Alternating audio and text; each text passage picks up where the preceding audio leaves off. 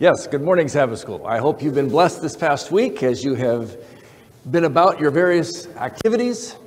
And we hope that as you worship with us this Sabbath, that you will receive an even greater blessing as we open God's Word. It's nice that it's a little cooler. Did some of you actually get some rain this week? I had a few drops on my windshield, which was very nice to see.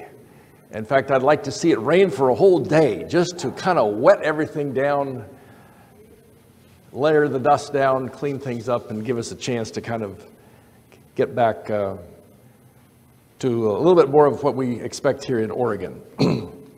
Okay, as we begin our Sabbath School, I invite you to bow your heads at this time. We'll have a opening prayer.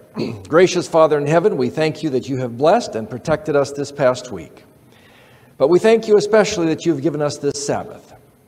We ask that you would please send your Holy Spirit to be present, to guide us and direct us, and to help us understand the times that we live in and how you would have us live in those times. Thank you now for hearing and for answering this prayer. We pray in Jesus' name. Amen. At this time, we will have Mission Spotlight.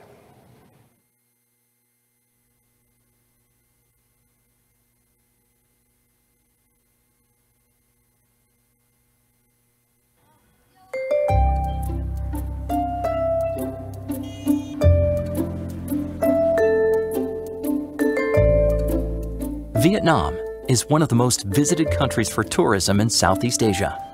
It offers so many exciting things for its visitors, from the breathtaking vistas of Ha Long Bay to promising business opportunities in the city. Hanoi is the place to be for tourists and locals alike. With a population of 9 million living in the city, there is only a small number of Adventists. Yet this is an opportunity for the church to reach more people for Christ. The Adventists here constructed a 7-story building as an urban center of influence in Hanoi to meet the needs of the local community. On our first floor, we have a bookstore that is open to the community where people can come in and purchase books that can help them to grow in their walk with the Lord. We have English language school that we are able to build relationships with individuals. We are reaching out to the community by ministering to children that are needing help with their education. The church meets here in the building on a regular basis. From healthy cooking classes to a running club that meets every Sunday morning, they have a lot of fun with their community. The center's activities have allowed them to build strong partnerships and even friendships with government officials. An opportunity has arisen for us to partner with the Religious Affairs Committee of Vietnam, and we are teaching English there in their building to 28 of their staff members, all the way from receptionists, secretaries, to the top of the Religious Affairs Committee. Through these activities, the center's workers and volunteers hope to be a shining example of Christ's method of ministry. They want to share and introduce Christ's love to everyone. Without this purpose, this building is only a building like any other.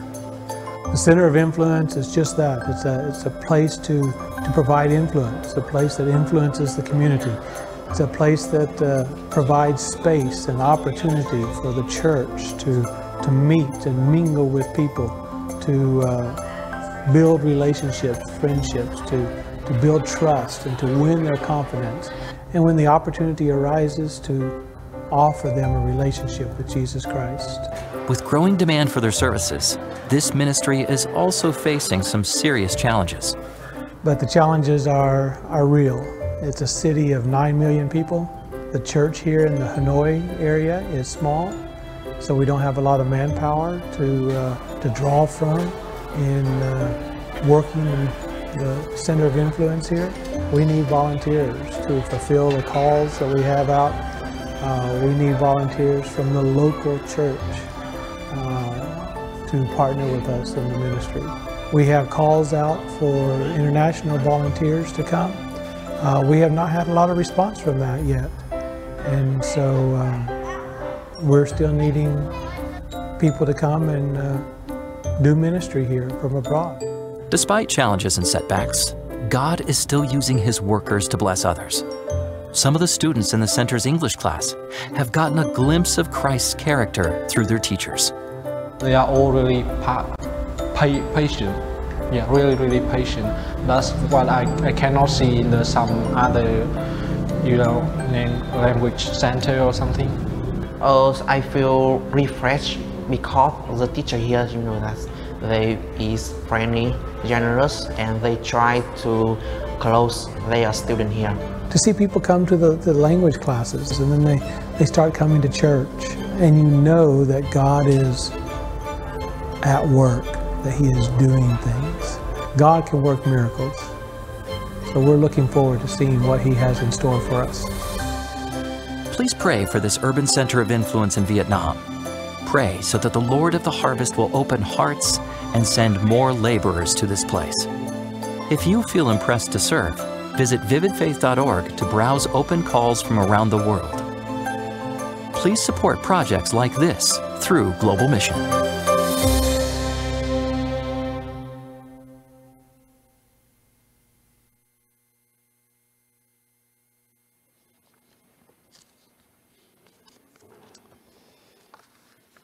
All right. We are on lesson 11 today. I want to remind you that we are here for a purpose, and I want us to remember that we are here to treat people the way we have been treated by God.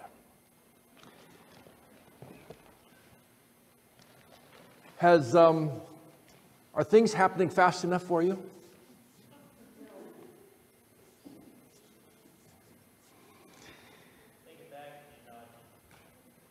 You'd like it to slow down a little bit.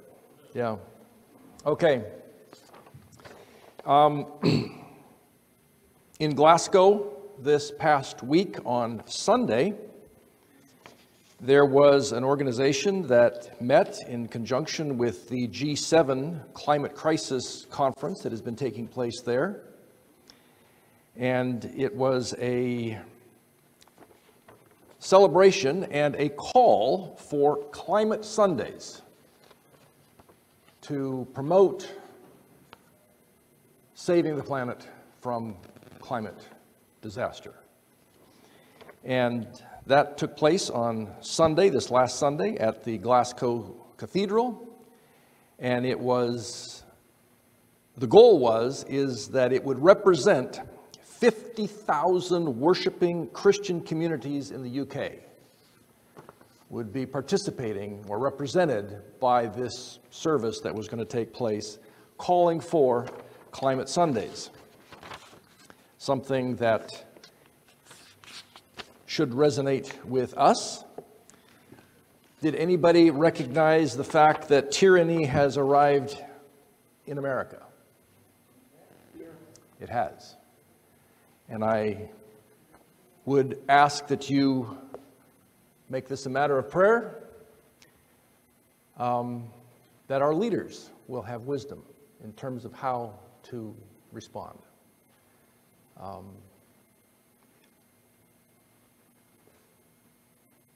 I never dreamed that I would see these things. And my guess is most of you didn't either. Read Revelation 13, 16, and 17. I think it's good to be reminded. Last 2 weeks ago, I made you aware of the seminar that was held at the Village SDA Church in Berrien Springs, COVID, Coercion, and Conscience. All of those presentations have been banned on Facebook. Kind of gives you a sense as to what's happening. They were taken off YouTube as well. On YouTube, yes, thank you. However, they are still available. So if you want to go to villagesda.org, they are still, you can still view them, downloading them from them directly. But again, this gives us a sense as to the times that we're living in, a time to look at seriously. So let's look at lesson 11. I have titled this lesson, as follows. Longing for more, and it sort of stopped there. More what? More rest. Have you ever wakened in the morning, your alarm clock goes off, and you think, oh man, I wish I could just sleep for another 15 minutes, 30 minutes, an hour. I need more rest. My guess is that every one of you are blessed by the Sabbath rest that you experience from week to week. Okay? But I want you to try and learn today, and I hope I can accomplish this, because I actually put together this lesson last night and then I completely redid it again, trying to figure out how to get this all packed together, unpacked so that in fact it makes some sense. But we're going to be looking primarily today at Hebrews 4. And that means that it's not going to follow exactly your lesson study, which I don't typically do. Typically, I try to follow the lesson study sort of through it so that we, cover that material. But I'm going to look at this a little differently, and we're going to be looking at Hebrews 4. Now, before we look at Hebrews 4, I want you just to consider the memory text, which reads as follows. This is in 1 Corinthians 10, verse 6. It says, "Now these things took place as examples for us, that we might not desire evil as they did." Now, if you look at that verse, it's kind of like, what are we talking about? What examples are we talking about? Who are they? What are we supposed to learn? Nothing really is identified. So let us look at where this comes from. And let's look at 1 Corinthians 10, verses 1 through 11. And I want to not spend a lot of time on this, but I want to focus on it as follows. Look at the highlighted parts. Verse 1, it says, Paul speaking, he says, "I do not want you to be unaware." What does that mean? I don't want you to be surprised, somebody said. I don't want you to be uninformed. I want you to have information so that you will correctly understand what the real issues are. There is nothing worse than going into a meeting with a certain set of information that you think is pertinent to the meeting, only to discover that when you get in the meeting, you have the wrong information. You don't know what's really going on, and you are sitting there trying to catch up. Now, at the bottom of this text, it says, "They were overthrown in the wilderness." That implies that if one is unaware, the outcome could be what? Bad. What does it mean to be overthrown?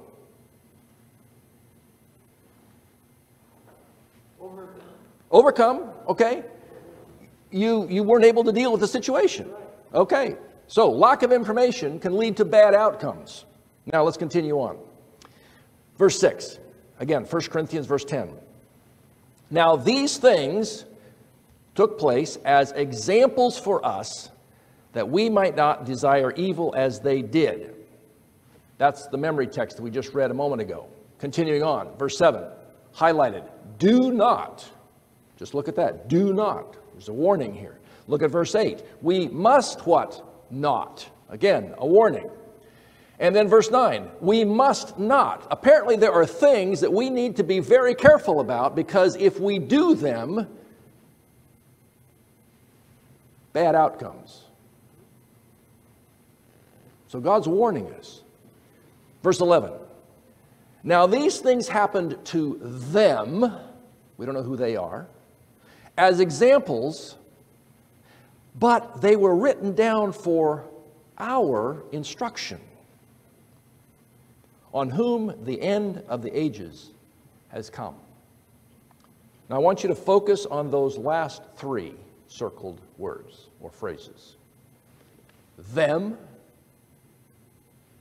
our, and what is the time frame that Paul is writing about here in terms of this warning, these examples that he's talking about.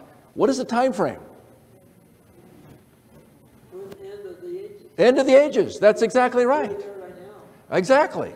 So we're looking at a warning here that Paul is bringing to our attention that has relevance for us as individuals today and the time that we live in. And there are lessons that we need to learn in relationship to something that happened to them back there.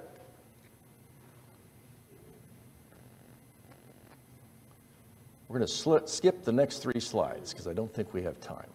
Okay, Hebrews 4, verses 1 through 11. Now, I hope that God's Spirit will help me understand and know how to present this to you so that you follow what is being said here. Let's read it as follows. Verse 1, therefore, while the promise of entering his rest still stands, let us fear lest any of you should seem to have failed to reach it. Again, I want you to focus on the highlighted words. The promise, his rest, and what is the last word there that is highlighted? Fear. Okay, so Paul is identifying that God has something that he wants to give to you and I. He's promised it to us. He describes it as his rest. But Paul is very clear that there is a possibility of what? There's a possibility that we may not get the rest. In other words, we need to be afraid that we need to be concerned about the possibility that we may actually miss the entire issue. And as a result, not enter into the rest. Now, what the rest is not identified. It's just identified as his rest. Now, I want you to go with me to 2 verses in the book of Psalms. Psalms 95, verses 7 through 9 and verse 11 read as follows. For he is our God, and we are the people of his pasture, the flock under his care. Today, if only you would hear his voice, do not harden your hearts as you did in Meribah, as you did that day at Massah in the wilderness, where your ancestors tested me. They tried me, though they had seen what I did. So I declared an oath in my anger, they shall never enter my rest. Okay, let's look at a couple words. Meribah, I apologize, I don't know quite how to pronounce those, but Meribah and Massah. Do those words ring a bell in your mind? All right, little review. Exodus 17, verses 3 through 7 reads, but the people thirsted for water, and the people grumbled against Moses and said, why did you bring us up out of Egypt? To kill us and our children and our livestock with thirst? So Moses cried to the Lord, what shall I do with this people? They are almost ready to stone me. Continuing on, and the Lord said to Moses, pass on before the people, taking with you some of the elders of Israel, and take in your hand the staff which you struck the Nile, and go. Behold, I will stand before you there on the rock at Horeb, and you shall strike the rock, and water shall come out of it, and the people will drink. And Moses did so in the sight of the elders of Israel. And he called the name of the place Massah and Meribah, because of the quarreling of the people of Israel, and because they tested the Lord by saying, is the Lord among us or not? You remember the story now. Israel has been released from Egypt. They have been saved from the attack of the Egyptians by walking across the Red Sea on dry land, the divided sea on dry land. They have been provided food. And yet when they come to a situation where they don't have water or they're running out of water, they completely forget everything that God has done for them. And what do? They start grumbling and mumbling and casting about doubt that in fact God is able to do anything for them. And in fact, they wish they could go where? Back to Egypt. What did they do in Egypt? What do slaves do? They worked. They wanted to go back to Egypt and work.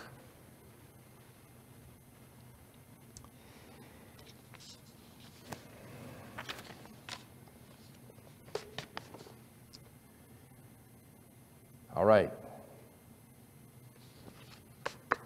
Back to Hebrews. Verse 2. For good news came to us, just as to them, but the message they heard did not benefit them, because they were not united by faith with those who listened.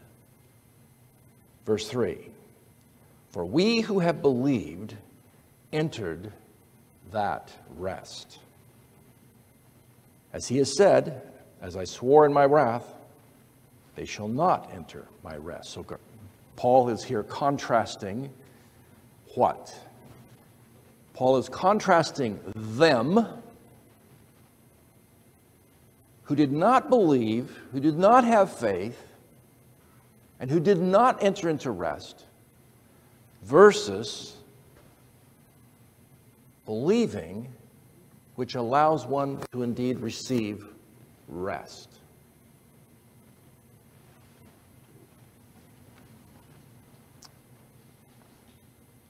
Now, let's look at continuing on. Look at verse 4. Let's finish up above. Although his work was finished from the foundation of the work, for he has somewhere spoken of the seventh day in this way, and God rested on the seventh day from all his works. Now, Hebrews 4 is an interesting chapter because it is used by many people. It's interesting how we face this conundrum today in the world today. Have you ever read something, or you listen to two people read the same thing and they seem to come down on diametrically opposite positions on the same piece of information? I mean, that seems to be the way it works today in everything that we deal with here. Hebrews 4, some people look at Hebrews 4 and say, aha, this supports seventh day, Sabbath, weekly worship. I mean, it's right there. However, it's interesting that there are other people who say, no. Hebrews 4 doesn't really have anything to do with seventh day Sabbath worship. It simply says that you need to worship on a day in the week. You can choose whichever day it is and go your way. Do your own thing. Yeah, it's interesting how that is. Now, I'm going to suggest that, in fact, that really isn't the point of what Hebrews 4 is all about.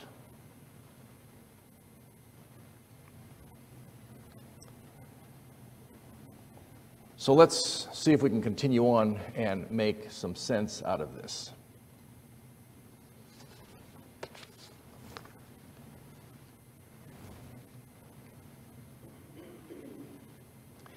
Verse 6, Hebrews 4, verse 6. Since therefore it remains for some to enter it, and those who formerly received the good news failed to enter because of disobedience, again he appointed a certain day,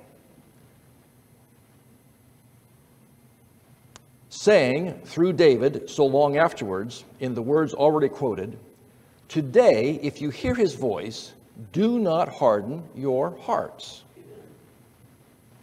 So again, what is the point that Paul is making here? They failed to receive the rest because of what? Disobedience. Okay? So let me just tag into what you just said here. What is disobedience evidence of? Not believing Not believing. Not trusting. and having faith after. Okay? Another way of saying disobedience, what disobedience is when you and I say, which I unfortunately have said more than once in my life, I have a better way. I have a better idea as to how this should be sorted out. And that's, of course, the whole problem that even Adam and Eve had back in the Garden of Eden. They knew what God had said. In fact, there's a dialogue that takes place with Eve and the serpent. And she understood, but she had a better idea.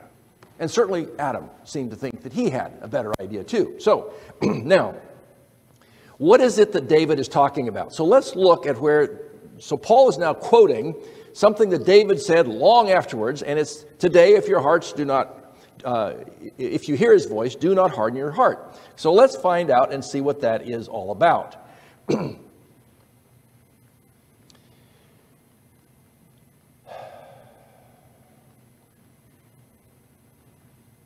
Oh man, I hope I didn't mess something up here. So Psalms 96 reads as follows. Let the heavens be glad and let the earth rejoice. Let the sea roar and let the hills and all that fill it. Let the field exult and everything in it. Then shall all the trees of the forest sing for joy before the Lord. For he comes to judge the earth. He will judge the world in righteousness and the people in his faithfulness. So, when, I thought I had pulled out the text here that says, where it says, today if you hear his voice, do not harden your heart. I think that is in Psalms 96 somewhere, and I don't have it here, and I apologize for that. But the point is that what David is talking about here is he is referring to an event that is going to take place in the future. And what is that event? Second coming. Second coming. That's exactly right. So now we're connecting rest with what event? Second coming. All right? Now,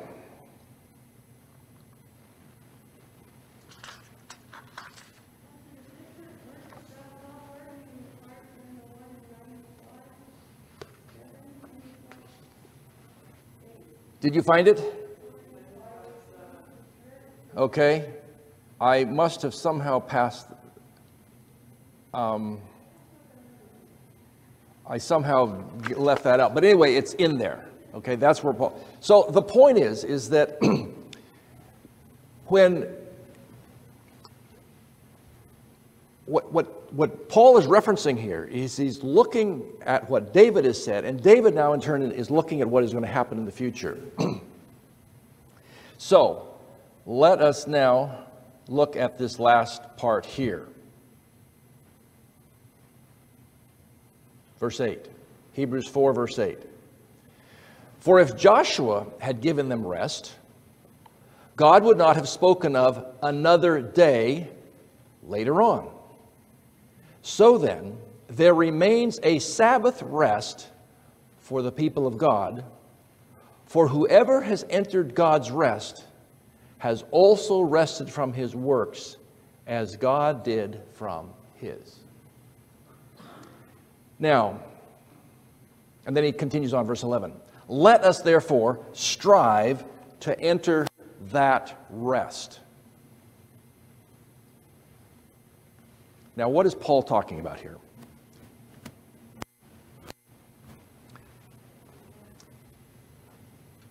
we look at the seventh day Sabbath as a day of rest, correct? Amen.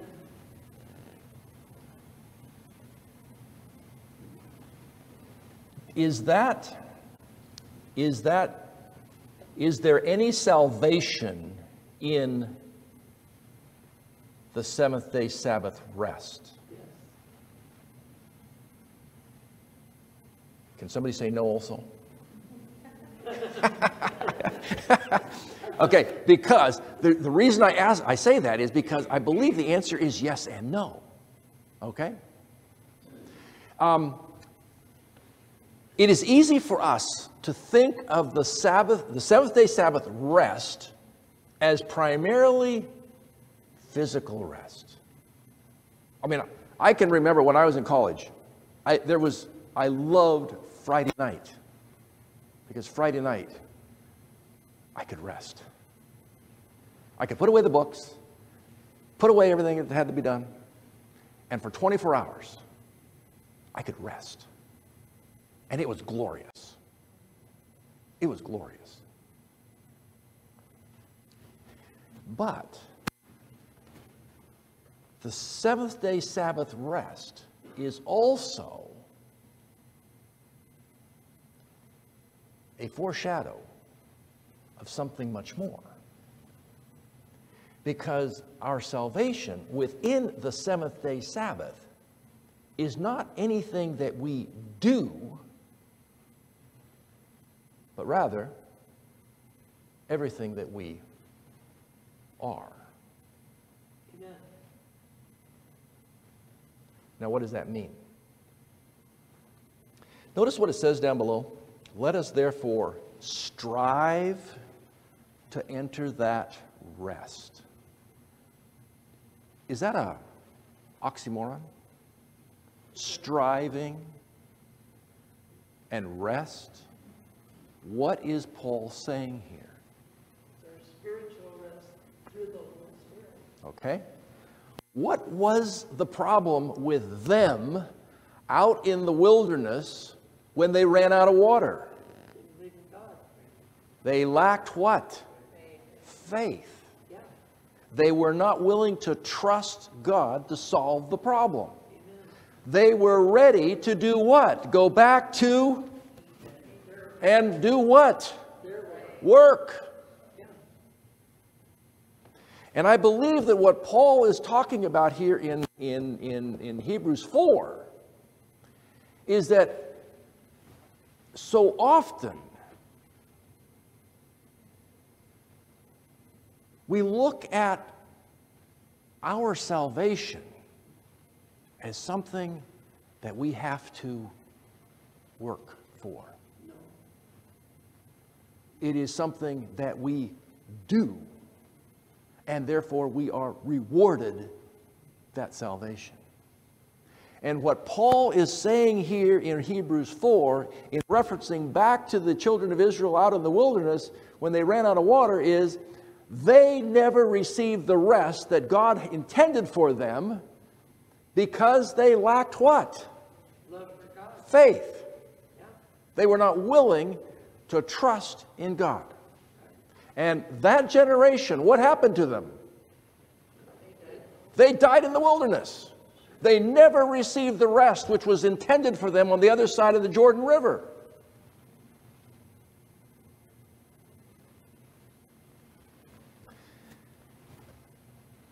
So,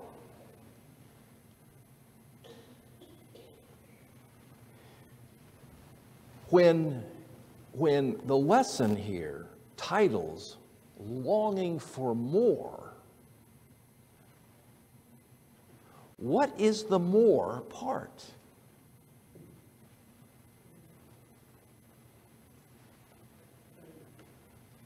Yes. It is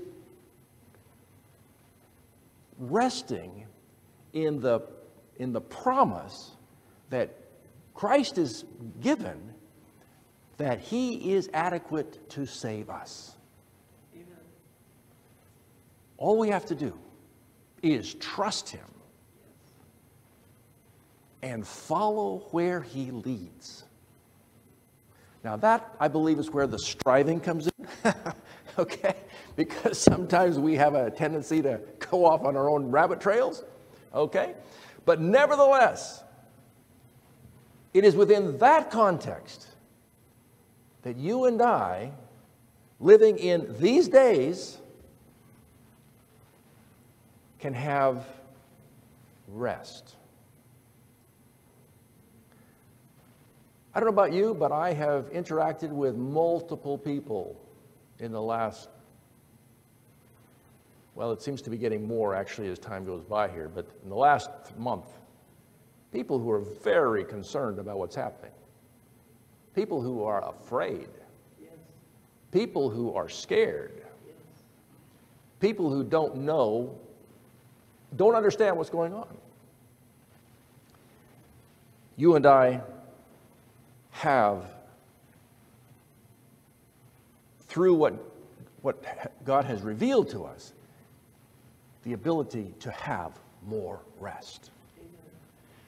Now, let's just continue with a couple things here that I think is important for us to keep in mind. Hebrews 4 verse 12 reads as follows, "For the word of God is living and active. It's sharper than any two-edged sword, piercing to the division of soul and of spirit, of joint and of marrow, and discerning the thoughts and intentions of the heart." What are we talking about here?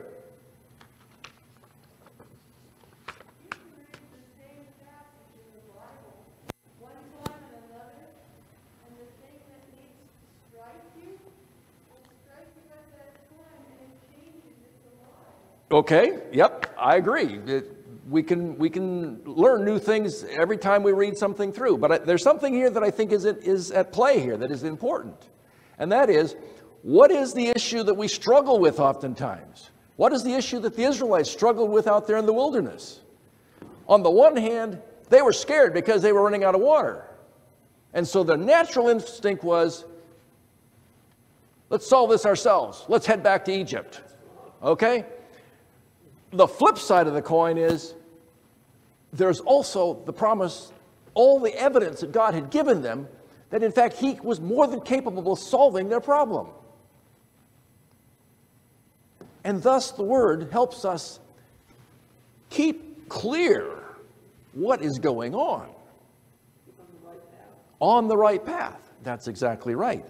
And so we...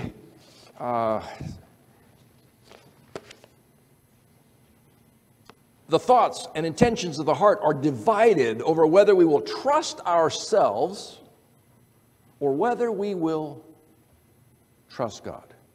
Amen.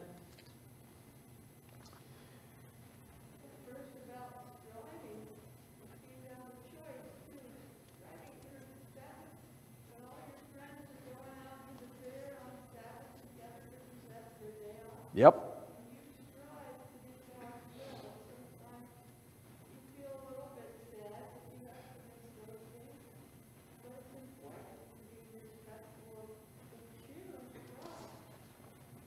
Exactly, exactly. Okay, so let's just review here. Hebrews 4 verses 1 through 11 is summarized, verse 6. "Since therefore it remains for some to enter it, and those who formerly received the good news fail to enter because of disobedience." Disobedience here is not in reference to, are we lying, stealing, doing those kinds of things. This disobedience here is the disobedience of not trusting that God can solve the problem and in fact provide us with a complete salvation. Last but not least, Paul continues with verses 13 and 14. Looking at verse 14, "Since then we have a great high priest who has passed through the heavens, Jesus, the Son of God, let us hold fast to our confession." We face the same challenge that Israel faced out in the wilderness. Where are we going to get water from? There's no water.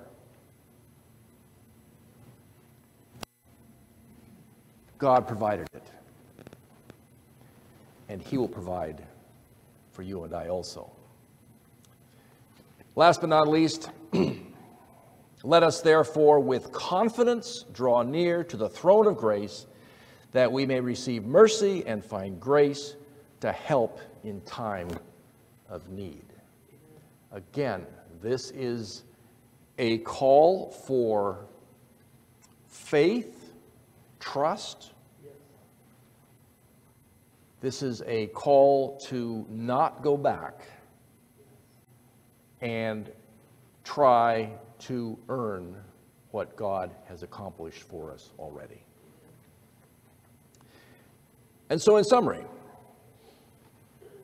Hebrews 4 does reference the seventh day, the weekly seventh day Sabbath rest that we experience. We believe that that's founded in the very beginning of everything that God has created. But let us never forget that He also has a rest that is in the future. It is a rest that you and I can experience today through faith, through trust, because He has a much greater Sabbath rest for you and I than just the rest that we experience here today.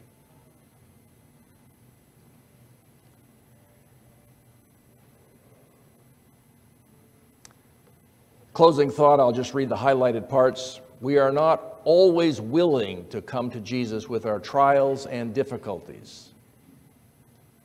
Sometimes we pour our troubles into human ears and tell our afflictions to those who cannot help us, and neglect to confide all to Jesus, who is able to change the sorrowful ways to paths of joy and peace. Self-denying, self-sacrificing gives glory and victory to the cross. The words of inspiration, carefully studied and practically obeyed, will lead our feet in a plain path where we may walk without stumbling. Amen. And then in the very below, He will never forsake those who put their trust in Him. Yes. It is within that context that you and I can expect more rest in God.